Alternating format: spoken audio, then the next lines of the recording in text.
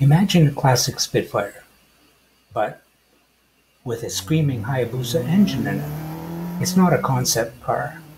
It's real. And Mike, from BC's Lake District, is living that dream. Mike isn't doing a restoration of a Spitfire. What he's got planned is absolute voodoo. The bike engine is designed to drive a chain and not a prop shaft. So he's got to do that conversion.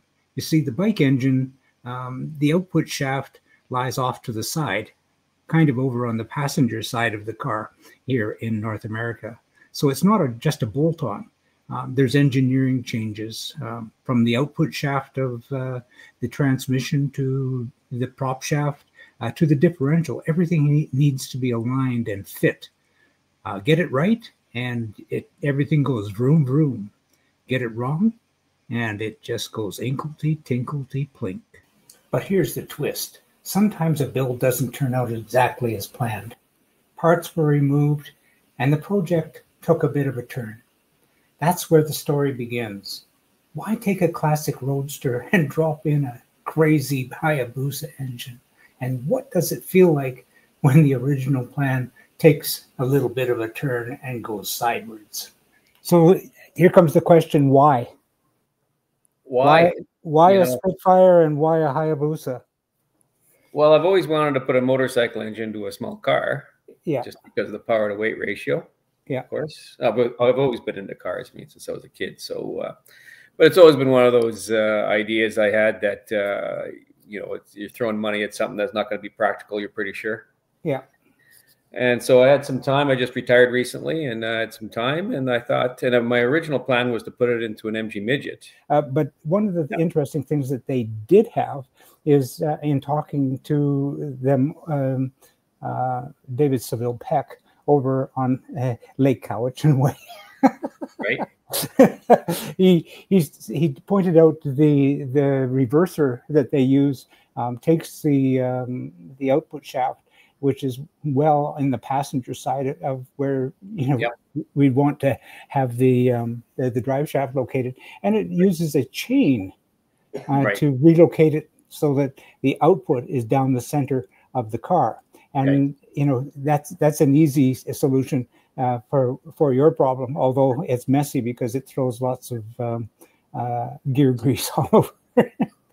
Well, yeah, there's that, and there's a fair bit of engineering though too to make a chain drive crossover in that. And I thought about doing that.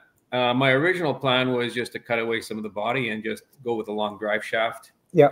And then I started looking into drive shafts, which I didn't know as much about as I thought I did. And there's a critical length and critical speeds, and so I ended up building a two-piece drive shaft.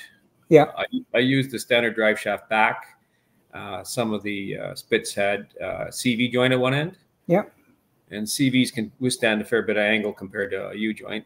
Yeah. And so the CV joint on the original drive shaft is used at one of the angles, and then I have a steady bearing from a BMW 3 Series, and then a CV, so a custom drive shaft, which is short, which goes to the adapter on the. Is it splined?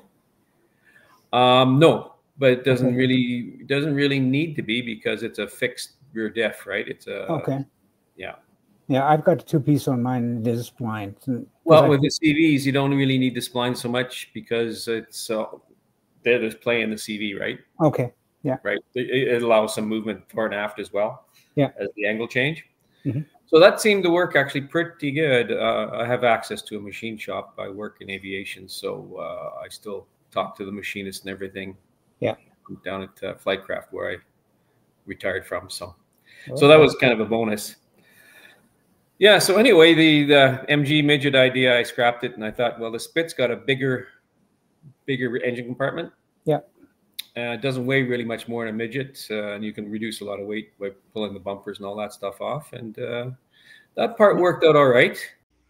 The Hayabusa engine, it's mad, but it makes sense. Lightweight, high revving, a perfect match. Of course, when you take on something like this, you quickly realize it's not just about bolting things together. It is not a kit car. What happens when ambition collides with reality? Mike faced a roller coaster of breakthroughs and setbacks. engineering puzzles, budget headaches, and the moment when the dream car suddenly began to look like a nightmare. And yet, there's a beauty in watching someone wrestle with that challenge. We'll take you to Mike's workshop, and you'll see the engine mounts, the bespoke drive shaft, and all of the wiring, and all of the raw emotion of a builder working through the problems. And when you hear that engine roar inside that little spit, you'll hear exactly why. This isn't just a build, it's a personal statement. Hey, you're on. All right, and here we go. This is just the preview. The full one-on-one dives much deeper into the triumphs, the regrets, and the sheer adrenaline of building something that few have dared to attempt. So buckle in, because when British steel meets Japanese fury, the story is never straightforward, and you won't want to miss what comes next.